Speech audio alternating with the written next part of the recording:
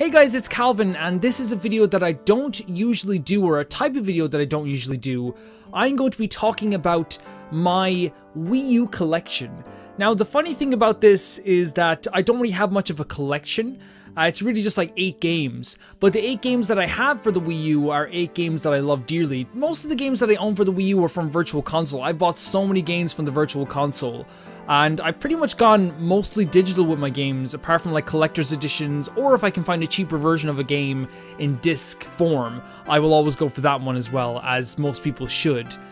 But I think this is going to be kind of a fun video. Again, I don't usually do this type of stuff, so if I make mistakes or if the camera quality doesn't look that good, I'll be fixing things over time. This is kind of like a test run. Let's do this. The first game I'm showing off right now is Tokyo Mirage Sessions Sharp FE. I hope I've said that right. This is an RPG, or a musical RPG, that released a couple of years back. And I remember when it first released, I really wanted to play it, but I think that at the time, there were so many games coming out at that period that I was like, I'll wait for a bit. And then it got to the point where I could not find a physical version anywhere. So I went online and tried to buy a copy of this on the Virtual Console, or not on the Virtual Console, on the Wii U eShop. And it turns out the game was still full price at €60. But then one day I went into GameStop and I found that they were selling a brand new version, just one new version, for €30.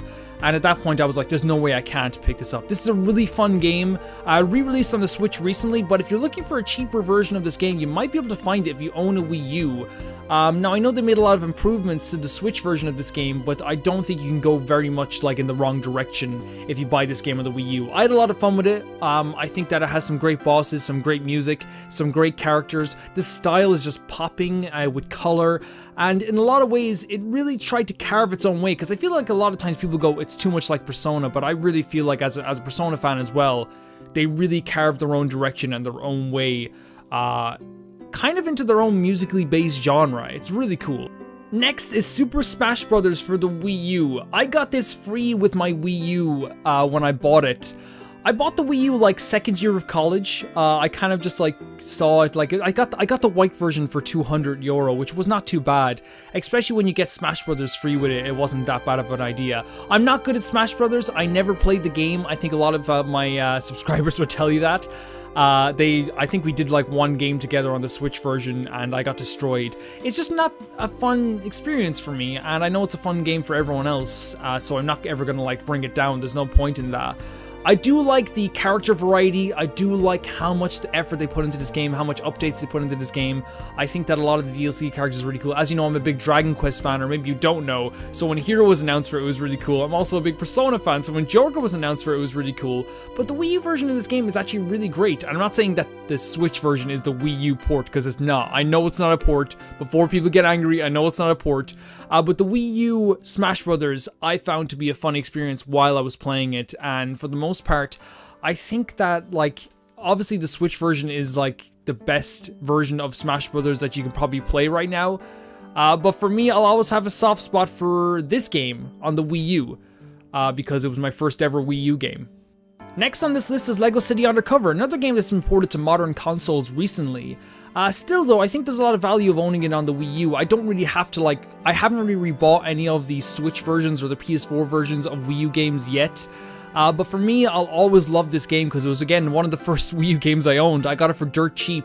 And the LEGO games have always had a certain appeal to me, but they lost appeal to me as I grew older. And I think it's because the humor kind of like stayed the same while I was getting much, much older.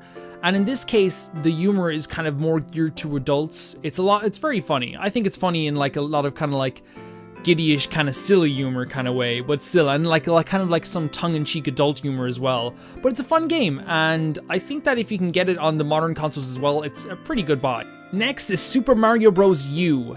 This is a game that I have a storied past with. I kind of wanted to buy more Wii U games around third year of college, and the Nintendo Selects range was a really good idea because for someone like me who didn't have a lot of money to spare, a Wii U game for €20 was pretty okay.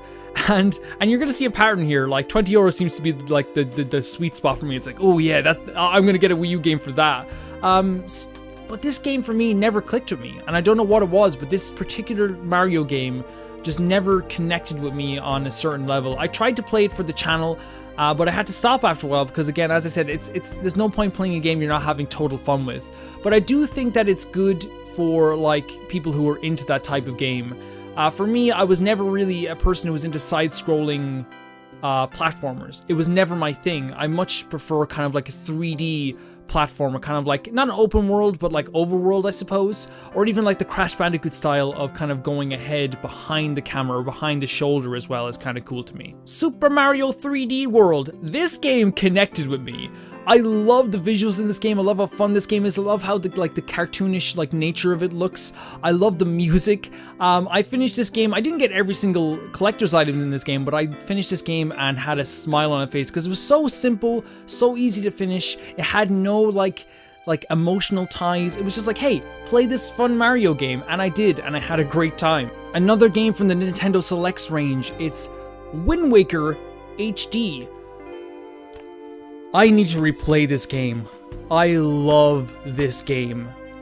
There's so many things, not something, there's so many things about this game that I love, whether it be the style or the combat or the world itself. I love exploring this entire vast ocean. It's so amazing to me. And every time I think about this game, it's a good sign because I automatically just not tense up, but I feel like really emotional, and that's like a good feeling for me because I remember this game so fondly. There was not a hair out of place with this, and it was one of the easiest Let's Plays I've ever done because it was just so smooth to go through. I will have to replay this at some point on the channel because, again, I didn't do a lot of the side stuff, and I get comments like that all the time. You didn't do the side stuff, and it's like, yeah, you know, I was a different player back then. I think I really was, and I think Zelda kind of changed my mind on how I should play games. Or at least how I should play games on the channel, I should say. But it's a fantastic game. Wind Waker is just a fantastic fucking game. The Legend of Zelda Breath of the Wild. The day I got this, I just had surgery on my lower back, so I couldn't walk anywhere. I couldn't lie down on my back. I couldn't sit down. But I still had to do a Let's Play of this. So I texted my mother, and I was like, hey, like, I hope this isn't too much of a bother, but if you're around town at any point, could you pick up my pre-order and bring it over to me of the Legend of Zelda Breath of the Wild? And she was like, sure, because, you know, she knew I couldn't get anywhere, and there was something so special about seeing this case, seeing this beautiful case, and opening it up and putting it into the Wii U, and then like having this update file happen. I was so ecstatic about playing this game, and it delivered in every single way. And again, if you own a Wii U but you don't own a Switch and you want to play Breath of the Wild, really this game is €36 right now on the Wii U. That's a bargain. That's a bargain for this game, and it's truly fantastic. I don't think, to me, it is the best open world game ever made. I know a lot of people disagree with me on that fact. I remember a while back on Twitter I said that, and someone called me like, you're a Nintendo fanboy. And it's like, I never played Nintendo as a kid. Like, where do you think I don't have, like, I can't have nostalgia for something I never played in my nostalgic years. Like, get a grip. It's just a fantastic game. And the hate for Breath of the Wild does get a little bit crazy. Obviously, some people just don't like it. That's okay. But for me, this open world, I love weapon durability. I'm sorry, kill me. I love weapon durability. I love shrines. I love moving dungeons that have like context within the world. I love how vast and empty sometimes this world feels because it felt like a post-apocalyptic world. I love Link. I love Zelda. I love every single little character you meet because this world is so open and empty. Every single character you meet along the way, no matter how small, means something because they're so few and far between.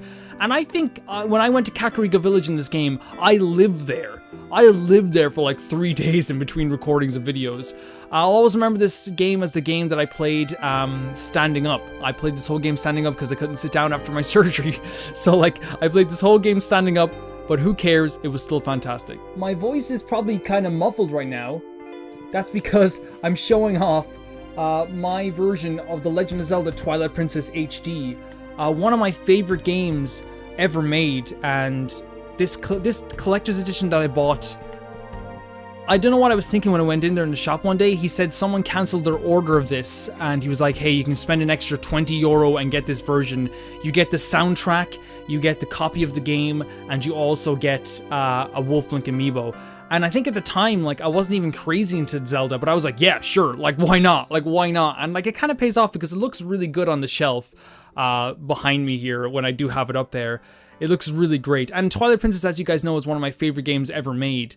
This glorious world, this glorious adventure that you get to go through. It's very dark, it's very sad, but I think overall Twilight Princess is one of the best Zelda games ever made. In terms of, like, gameplay, at the very least, I think it's probably the best. I have no regrets about, like, going through that world twice. You know what I mean? It was one of my favorite things to do.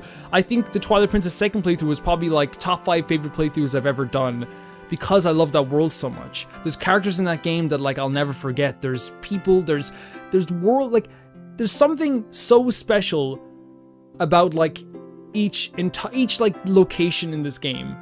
And again, it's not because, like, again, it's a very vast open world, because that's fine. Okay, put that all aside.